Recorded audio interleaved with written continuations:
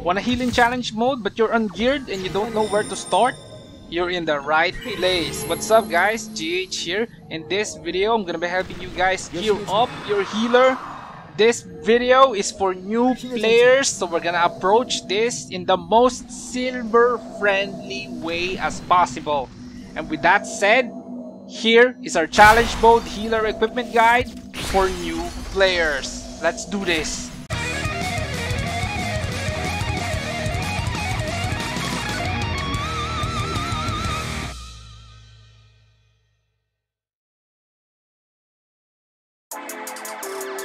Okay, let's just say you just decided that you wanna heal in challenge mode to easily get in a party. Where are you gonna start? Perfect. Of course, you're gonna select an armor. So what do you need? Leather, plate, or cloth? Leather is out of the question here, so we're gonna choose between plate or cloth. Now, both are good for challenge mode, but it depends on the situation. Plate will protect you from basic attacks, which is very common when mobbing in challenge mode. Plus, plate is the go-to armor for PvP, but this is not a PvP guide. Now for cloth, it will protect you from magic attack, which is usually boss magic attacks, and it hurts, especially at stage 7. And in stage 7 bosses, it's where people drop most of the time. It's because of low magic defense. They get one shot, and don't worry about those because it ain't your fault. You can't protect anyone from getting one shot except if you have auto revive. There's also reflect there, which instantly kills them. If they don't use attacks with iframe capability, you can't protect them from those. Fortunately, those kind of bosses don't appear that much. Another benefit of cloth is there are arts and attributes that increases the capability of the cloth set. For example, the cleric arts called Cloth Mastery Healing. To put it simply, it increases your healing capability. Now, which is it? Plate or cloth? For me, it's cloth because it will make it easier to deal with bosses. And wearing cloth armor just make boss fighting easier. Of course, I know you're gonna ask, this is a challenge mode guide. There's a lot of mobs there that are gonna hit you. Don't worry about it because you're gonna wear a shield, which is more than enough for challenge mode. Okay, now we choose cloth. So what cloth armor do we get? For now, July 2020, the only choice we have is the Skiaclip Varna cloth set and the Savvy Levga cloth set. If we go the Varna route, it's gonna be expensive and it might take a new player quite a while to get it. So we're gonna go the easy route and use the free Savvy Legendary cloth set, which can be obtained by finishing all the episode 11 main quest. Good thing about that set is it's already trans 10 and plus 11 enhancement, so it's already durable. You don't need to spend any money.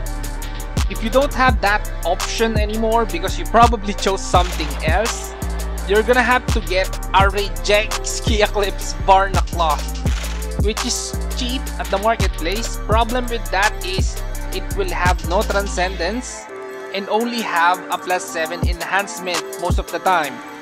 But don't worry about it, just get it to 5 transcendence or 8 and slowly get the enhancement to plus 10 or 11 using the event Golden Anvil and you will be fine.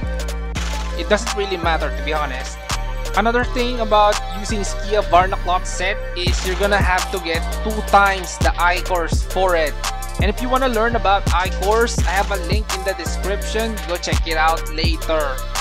Now, this is the Icoring part 1, which focuses on random stat Icor. Now, let's say you understood Icors now, and you're asking, what stats do you need? For the random stat Icor, the most important stat you need is Con and SPR. That's it. Don't be a perfectionist because it's gonna cost you a lot if you try to get a perfect Icor. Just Con and SPR and call it a day. Now this is the Icoring part 2, which will be focused on the thick stat Icor.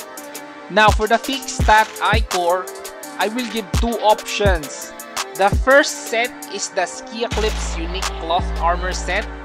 Those armors you see on screen. Look at it carefully. The set with Con and SPR on it. Recheck, because there's another Ski Eclipse Unique Cloth set and you might get the wrong one. Anyways, if you get the Con and SPR Ski Eclipse Unique Cloth Armor set, extract those and put it in your Varna set. Now, if you find those Ski Eclipse Unique Cloth Armor set expensive, the second option is the Ski Eclipse Unique Plate Armor set. Those armors you see on screen, look at it carefully. The set with Con and HP, you can put it on your Cloth Armor set, don't worry about it. And again, recheck, because there's another Ski Eclipse Unique Plate set and you might get the wrong one.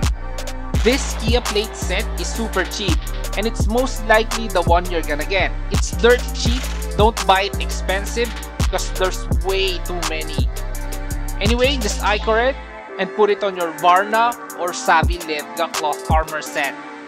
Now, if you have the free Savvy Levga Cloth Armor set from the episode 11 quest line, just use a magnifier and get Con and SPR in the stat, like this. Again, don't be a perfectionist, just get Con and SPR. Now, you can also put a fake stat icor on this and just go back to icoring part 2 of the video and you should be good to go. At this point, you have a cloth armor with Con and SPR stat on it, right? So what's next? We're gonna go for shield and rod next. If you went the Varna route, make sure either your shield or rod is a Varna legendary item.